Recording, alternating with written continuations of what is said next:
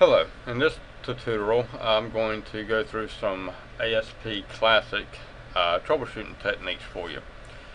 Now sometimes whenever you submit your form or whenever you load a page, you might get the error application uses a value of the wrong type for the current operation, otherwise known as the ADODB.Command error 800 AOD5D.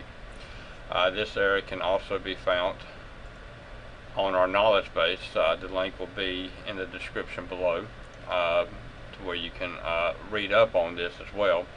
And there's several different reasons why you would get this error on doing updates or insert statements or select statements.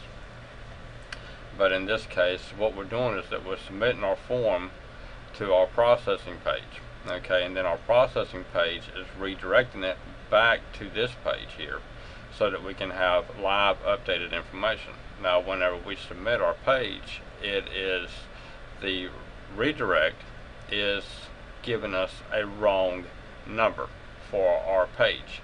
And so to show you the error in action, we're going to click on the update category, and here you go. This is our application uses a value of the wrong type for the current operation. Okay, now it's telling me that this is on line 128 in my header.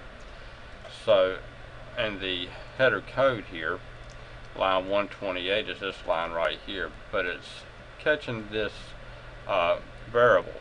Okay, now this variable is right here. Now it's getting the query string CID. Now this is the problem.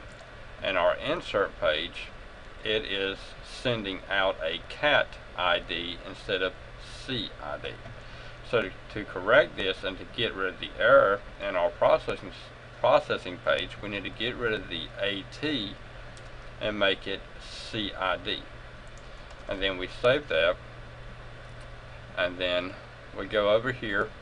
We got to go back to our page, and then we update category again, and then it submits with no problem. So on this error here, what the problem was that for one, our query string is looking for the CID.